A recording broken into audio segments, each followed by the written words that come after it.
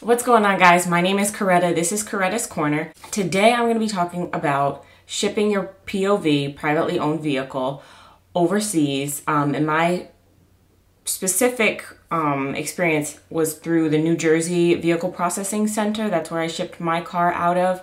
So definitely step one, read your orders and then call either the travel office or PSD. Or maybe have your spouse contact somebody within their outgoing command. Moving on, step number 2 is going to be heading over to pcsmypov.com. This is the resource for absolutely everything that you need to know about shipping your vehicle. That's where you're going to want to go to get started. They'll have every form that you need, and I will put that link in the description box below. Now, based on the PCS MyPOV website, basically what you're going to have to do is you're going to have to check your car for any active recalls to make sure there's nothing that needs to be serviced, because if there is a recall, you may need to have it taken care of beforehand. You're going to have to understand what documents you are personally going to need. There might be special documents you may need. For example, if you are still making payments on your car, if there's a lien on it, if you are if you have a leased vehicle, you may have something that, some special paperwork you need to do. Just go to the website. They will have exactly what documents you need to get from the bank or the dealership, wherever you're leasing your vehicle from, whatever. But it's important to do this work before you try to schedule your appointment and go get your car done, because there might be something that is a little bit time consuming. For example, in order to ship the car was initially in my name. We actually had to go ahead and go to the DMV and also put my husband as a joint owner on the vehicle in order to get it shipped out. So that was something we had to do, and that process itself took a couple of weeks. So I can't stress enough, make sure you have abundant time to do this process. I'm going to put a graphic on the screen now of the documentation that you will most likely need. Now, up in the corner, you'll see special additional documentation if you are the spouse checking in the vehicle for the service member. And the rest of it is just general standard stuff that I had with me, prepped and ready to go, and made the appointment go so much smoother. So you're going to want to have a copy of the title. You're going to want to have front and back copy of the title, copy of the registration, the shipper acknowledgement form, the pre-inspection form, and then a printed proof of there being either no active recalls on your vehicle or that you've taken care of the active recalls.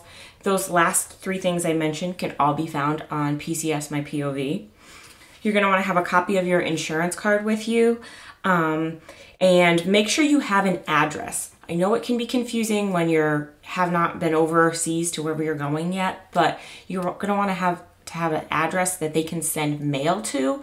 Not that they're going to deliver the car to, because you're going to pick your car up at another vehicle processing center, but an address where they can send some mail to, so that way if there's any notifications or whatever, an overseas address. I believe I actually used my husband's barracks address because he's currently staying in the barracks, although I'm sure if you have a sponsor or if you can get an address from the command, that would work as well. Now, moving on to the cleanliness. This part, you really can't get your car clean enough. I would suggest if you eat in your car, you have pets in your car sometimes, you have your kids in the car, just go get it detailed if that's what you can afford. That's not so much in the budget, or you don't feel like your car is in that bad of condition. Definitely you're still going to need to go vacuum your car out, probably a few times. Make sure your car is basically immaculate, okay?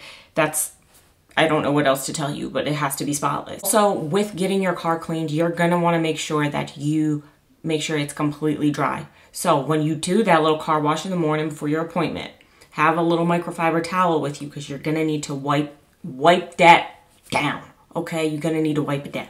It has to be perfectly dry. No, they call it debris, but like pick up your floor mats, get all the crumbs, all the dust, all the stuff. Finally, the final step in preparing your car is to make sure that you have 1/4 of a tank of gas or less. They will not take it. If it is a little bit above 1/4 of a tank, they will not accept it. Make sure you have 1/4 tank or less. Part 3 is the drop-off process. This is all going to be based on my experience at the New Jersey VPC. So first, when I pulled into the lot, I pulled on to, into the side. They have like a little pre-inspection area / like regular park your car. I just pulled up over there.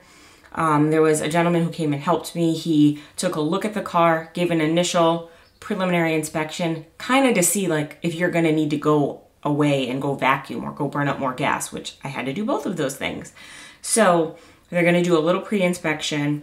After that preliminary look, once he says, yeah, you're good to go, then they send you inside. You're going to bring somebody all of your paperwork. So this is why it's imperative to have all your documents, like have your copies made, be ready to go, bring additional things like as far as documentation wise. If you think there's a chance you could need it, just bring it, especially if you have to drive a little bit of a ways to the processing center to get turned away because of paperwork. Oh no. After you sit and do paperwork inside the office, they're going to have you sign some things. You're going to give over some documents. Then you're going to go back out to your vehicle and they're going to do a detailed inspection. Now this may take a little bit, like maybe 10, 15 minutes, I don't know, depending on your vehicle.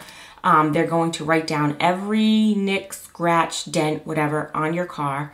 They're going to mark that on a chart. They're going to take pictures of it. And afterwards, you're going to sign off on that.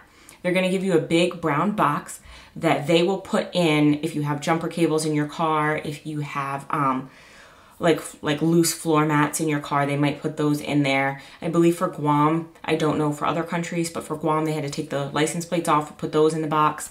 And they seal that box up in front of you so that way you know nothing else is going in that box, okay? So you do the pre-inspection, you sign some paperwork, you do the detailed inspection, and then you go back in the office to do just a little bit more paperwork.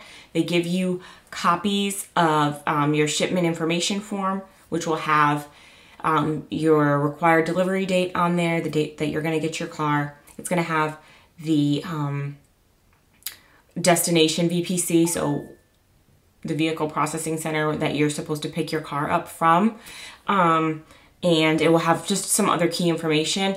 They'll also provide you a copy of the form that had the documentation of the dents and scratches. Make sure you keep both of those papers as you will need them for picking your car up. All right, so that brings this video to a close. Thank you so much for watching it all the way through. If you made it here, I really appreciate it. Please give a thumbs up if this was helpful to you in some way. I know that we all need support in this process and it can be very confusing. The government does not make things very clear for us. Definitely check the description box. The links for PCSmypov will be there, as well as the link for the active recall place. I hope this was helpful. Thank you so much for watching, and I'll talk to you guys later. Bye.